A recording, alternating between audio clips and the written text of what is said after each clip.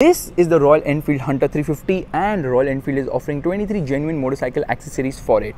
This is the urban theme, this is the suburban theme, and here you can see mirrors are slightly different. Okay, it gets this large crash guard and obviously a silver sump guard as well. It gets this black bracket along with a backrest for the pillion, of course. And the seat is also custom. Says custom here, gets this red stitching as well.